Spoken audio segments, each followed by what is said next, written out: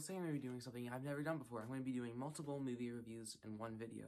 Today I'm going to be reviewing quite a bit, actually. I'm going to be reviewing One Night in Miami, Mank, Borat Subsequent movie film, Trial of Chicago 7, Minari, News of the World, and the United States vs. Billie Holiday. In order I review them as from least favorite to favorite.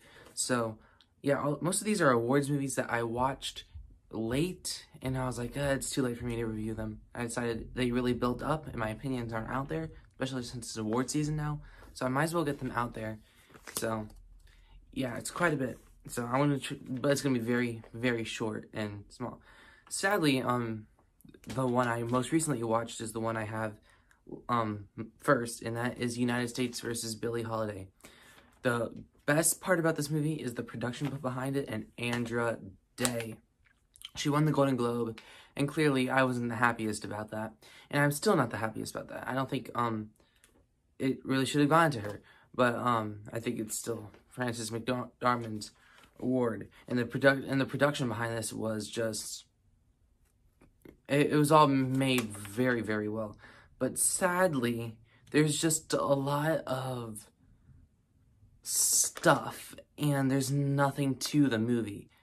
The movie's called Andra Day, United States versus Billie Holiday, but yeah, it never really, that just feels like a side plot. Everything in this movie feels like a side plot. I don't really feel like there's anything really driving it forward. It's a series of side plots, and a lot of them really don't need to be there because it doesn't really affect the outcome of the movie by the end.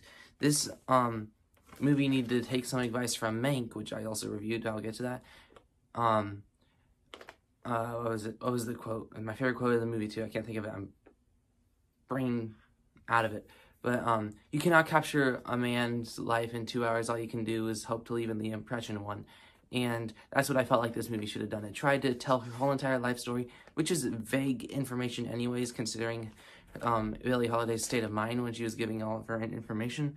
And yeah, I was very disappointed with this movie. There's just too much going on. I never know what to grasp from it. I never know what to get out of it. I'm going to give United States versus Billie Holiday a 5 out of 10. Next one I watched is News of the World, starring Tom Hanks and this little girl, Helena Zengel. It was a fine movie. Like, it felt very Oscar bait. It just felt very Oscar bait.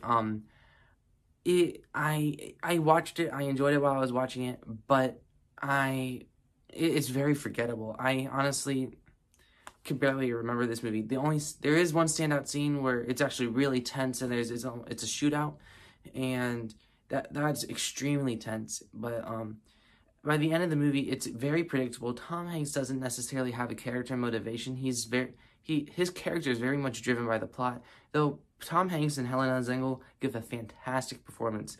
My favorite part about this movie is that it's definitely a period piece. You could feel the 1870s feeling. It really captures that really well, and I'm going to give News of the World a 6.5 out of 10. Next up is Borat Subsequent movie film. I watched the first one in preparation for this because I saw it got a bunch of nominations at the Golden Globes. I love the first one. I haven't reviewed that one. And I thought it was really funny, and I had high expectations for this movie because I heard it was good. It was a movie, that came out literally 14 years later. I was like, wow, they really must have nailed it.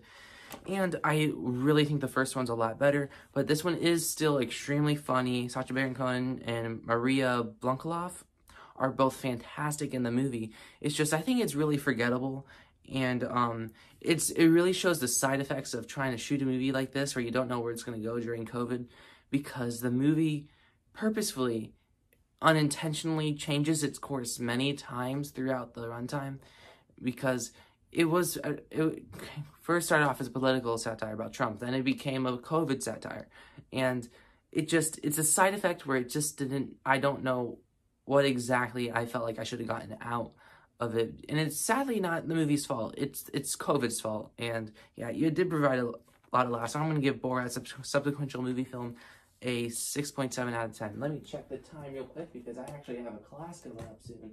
I have to make sure. Okay, I should be fine. Next up I saw is One Night in Miami. I knew Regina King was directing. I haven't really seen too much of her. I know that she's really high regarded, and I had high expectations. And it was a good movie. It was a really good movie. I was just never exactly, not a single part of the movie felt like it grabbed me and I had to have my eyes watching the whole entire time. Everything I watched was good. It was extremely well directed for being in 2 or 3 rooms, mostly one room throughout the whole entire runtime. The message is strong, the cast is great, the writing is on point, and like I said, the directing is really good for just, keeping it in one room. It's just, like I said, I never felt like, oh my God, I'm just watching this, the showmanship of this fantastic movie. It was all good. I just never felt like this is it. I never felt that once. It was like, okay, it began, it ended. That's fine. And it's just one of those side effects of being based on a play, sadly. Oh, now I'm going to give One Night in Miami a 7.5 out of 10. Let me check the time again. I'm really cutting it close. Jeez. Okay, next review I have up is Mank. I didn't know really what to expect of this movie, and I watched it, and man, I really liked it. The performances were fantastic. I love the way it captured the time period, and it was actually a really fascinating time period. I don't know much about movies and the productions back then, and so seeing these people talk about movies and screenwriting, it's all very fascinating to watch, and it was all new to me because I haven't really done that much research on that, and it's all great. Gary Oldman was fantastic. It has my favorite quote of the year: "You cannot capture one man's life in 2 hours. All you can hope to do is leave the impression of one." And it definitely had an impact on that end. I like the research and care that they put into it. Like most awards film, I felt like this movie could have lasted about 30 minutes and it took a little bit to end. But I did really like this movie. I'm going to give Mank an 8.3 out of 10. Okay, next movie I saw was Minari. And I had high expectations from this, and it didn't disappoint. It really didn't. The cast was great. I thought this movie had a lot to say within its camera work. Its symbolism was really on point, but my favorite part of the movie is you could tell the care that they put in every single choice in the movie. Every single choice, you felt like they definitely made it caring, and that's what happens when you have a director that really relates to their childhood and looks upon it fondly like this and tries to capture it in a movie, and a good director of anything. And it was just brilliantly directed, and it was very intriguing. Things come back in a subtle way that makes sense, and it's just amazing. The grandma and the little boys, I'm not going to try to pronounce their names, both of them give a fantastic performance, and they're both the standouts in the movies, and their dynamic really worked, and that was probably the dynamic I was most interested in caring about in the movie. My one problem, though, is I think the sister and the mom could have been a little bit more fleshed out, because I think of Stephen Young from Walking Dead for this movie, the little boy and the grandma, and I just felt bad for the mom and the sisters because I felt like they felt kind of sidelined in the other three were there, which is fine. It's just, I'm nitpicking. I'm going to give Minari a 9.3 out of 10. Let me check the time again because I have one more that I'm done. Oh, I'm fine. Anyways, the last review I have is The Trial of the Chicago 7. This is my favorite out of all the ones I went through today. The script for this movie was just out of this world. I know why it won original screenplay. It makes sense why it won original screenplay. Every single performance in this movie was top-notch.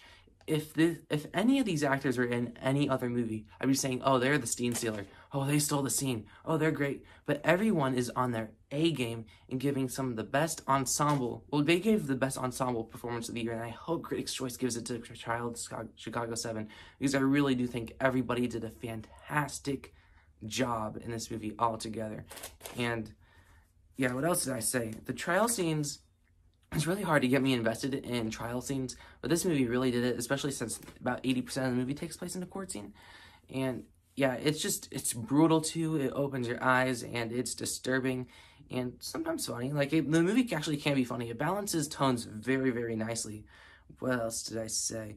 I like the emotion and care that you could tell was put behind this trial, their research. Like, you could really, like Mank, you could really tell that they cared about this movie and project. I really did love this movie. The directing was great. I could tell it was a passion product, and the flow to this movie just really worked. The editing was top-notch as well.